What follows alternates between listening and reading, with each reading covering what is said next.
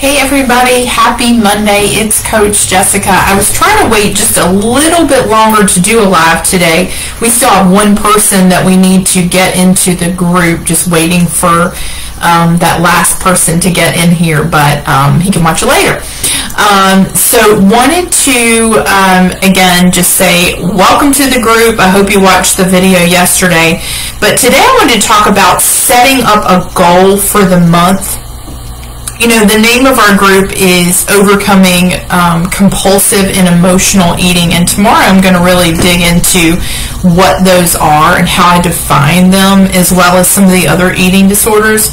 But before we move into that, I want you to know that my goal for the week, for the group, ultimately is for everybody to be free. And I said on last night's video that I would explain what food freedom is and what real food freedom is and what that means to me. And when I talk about that as a goal, is that food takes its proper place in your life, that it is no longer a controlling factor. You are neither controlled by emotions, you are not controlled by a desire to consume when you're not hungry, you're not controlled by a compulsion or something that makes you do the thing you said you weren't going to do, because that's what compulsion is, right? I say I'm not going to do a thing and then I do that very thing. You are not controlled by the people around you when it comes to food. You're not controlled by certain days on the calendar. So the goal with food freedom is for you to be able to eat and have food take its proper place in your life as a source of nourishment. And yes, it can be a source of enjoyment, and it actually should be. But freedom means that it doesn't control you. It's not the center of your universe. And I think for those of us that struggle with food addiction, eating disorders, compulsive eating, and emotional eating, it really has become the center of your life. Everything's about food. So much of your thoughts is involved in food. And even sometimes fighting food addiction can become a real issue because it is still the center of your universe. You're still thinking about food all the time, even if you're fighting it, even if it seems like a good thing, it's not. So real freedom looks like food's in the background. When I talk about my own freedom, I say it like this, and again, this is at over 6 years. Freedom comes in little bitty thin layers. It doesn't happen all at once. You don't get from where you are to where you're going to be quickly. In fact, it's not even a destination. It's a continued journey. But food freedom for me means I am free to eat anything, but because I understand what food does to me, what certain foods do to my body, what they do to my mind, what they do to my behavior, I don't want to eat foods that harm me any longer. So real freedom is understanding that I can eat anything, but not wanting to eat foods that harm me mentally, spiritually, or physically. That is my definition of freedom. And because I love this life, I love being this free with food, I just want to see everybody else get there too, to that. But so I want to talk about setting some goals. Again, one of the cool things about this group is we have people that have been sober for a year or more.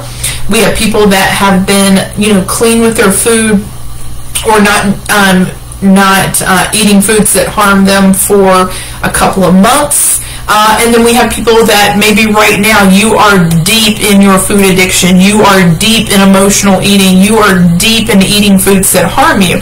So we're all in different places, and that's a cool thing because we can support each other. You see somebody who is where you used to be, and that's a really compelling thing. But it's super, super important for each individual person to make a goal for the month. And when I'm talking about making a goal, I am not talking about a weight loss goal. It is okay if you have a weight loss goal. In fact, I'm going to talk about the scale and numbers and things like that on Saturday. That's going to be a big part of our call that we have, because that is a subject that has come up in every group and sort of really came out at the end of the last group. So I want to give some time to that. Because some people should count, some people should never count, Some people need to take a break from it. Some people should weigh. Some people should not weigh. And we need to talk about who should and who shouldn't do those things. For some people it triggers a disorder. For some people it is a place of comfort where they actually create order in their life. So I'll talk more about that then. So when I talk about goal setting, I'm really, in the context of this group, want you to think about what your biggest issue is. What would change the most, or what would change your life the most in the next 30 days if you made that change? So I'll give you an example. For me, the thing that would change the most for me is committing to and sticking to getting up and going to bed at very specific times. The reason that makes such a big difference for me is not just because rest is so important, but it's because of what I accomplish in those early morning hours. And it changes how I feel about my day. It changes the trajectory of my day. So for me, that's a really big goal personally. For you, I really want you to think about your eating and where you are with that. If you are just starting out and you are on a standard American diet and you have been consuming foods that cause your body harm, and maybe you don't know what that is. Maybe you don't know what foods cause your body harm, or you don't really understand that. There is a video about nutrition here in the group. There are also some graphics. There is a food list. There's recommended foods in the photos here in the group.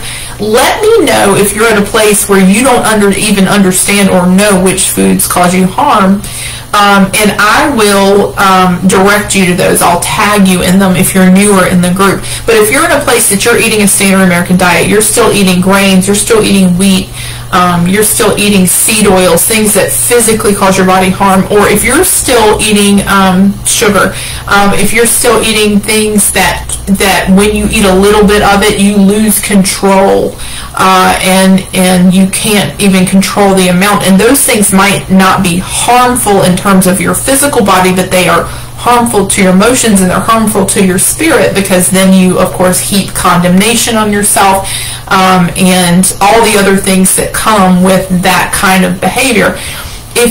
If you're in a place where you're struggling with those things, then make your goal for this month very, very simple, and that is start where you are. If you're eating foods that harm you, then your goal for this month, really, your first step to freedom needs to be, I'm only going to eat foods that nourish my body. And again, I can point you towards those foods. If you are in a place where you only eat foods that nourish you and you're not eating foods that harm you, but you are eating in response to emotions, then your goal needs to be wrapped up in only eating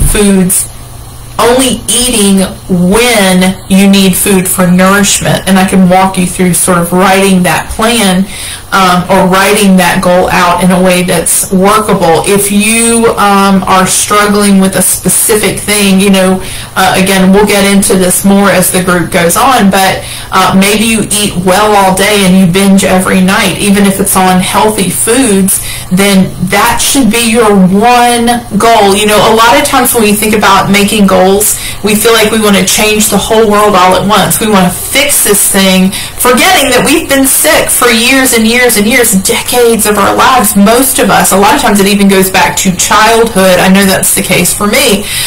And we want it to be fixed in a month. And what we really want to happen is we want your transformation to happen in your mind this month, and your behaviors to begin to change this month. And then over time, your body changes.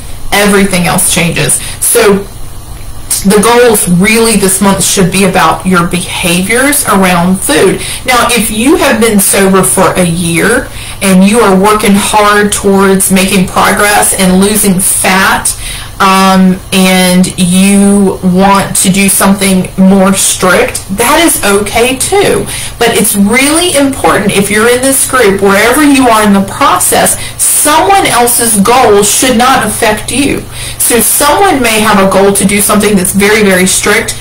Don't get sucked into the need to do what someone else is doing. You can get inspired by someone else, but if you're not in a place where you are absolutely firm in the fact that you are eating well, or that you are not emotionally overeating or doing some other disordered behavior, that has to be addressed before you can move on to fasting, or before you can move on to, cycling through high protein and high fat days and things like that. Those tools are available to you.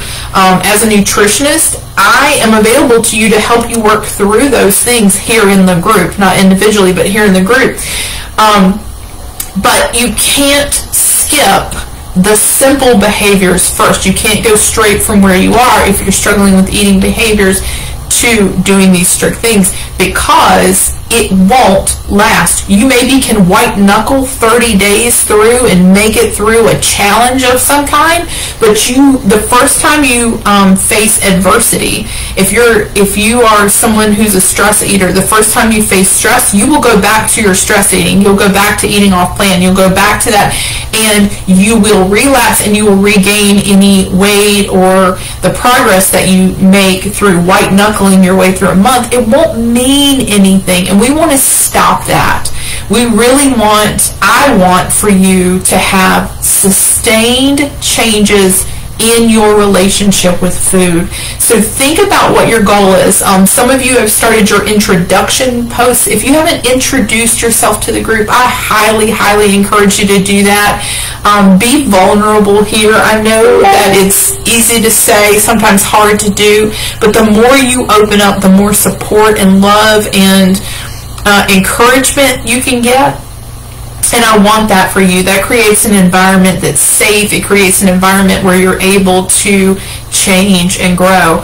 And then after your introduction group, really think about what is the biggest thing that would be life-changing if you worked on it for the next 30 days. And again, it might be very, very simple. It can literally just be a matter of, you know what, I'm going to stop eating these foods and start eating these foods, and that is my commitment. That is my one goal. So if you are struggling with, what to do for a goal, look around, read what other people are writing about their goals.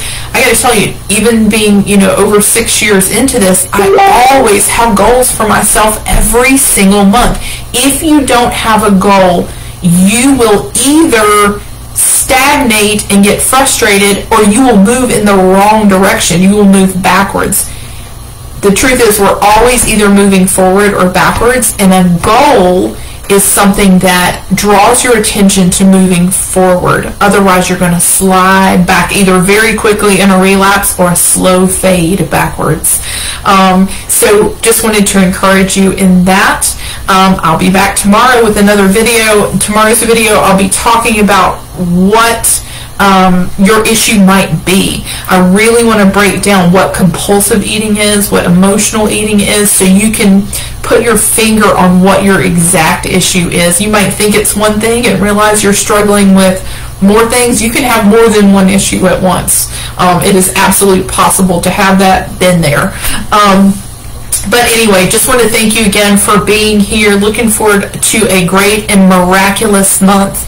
If you will allow yourself to really be part of this and surrender to this process, you will change in ways that you don't expect. It will be better than you expect. And I know there are people here in this group that can attest to that. So just give yourself to it. Commit to it. Show up here every day, and it will be worth it.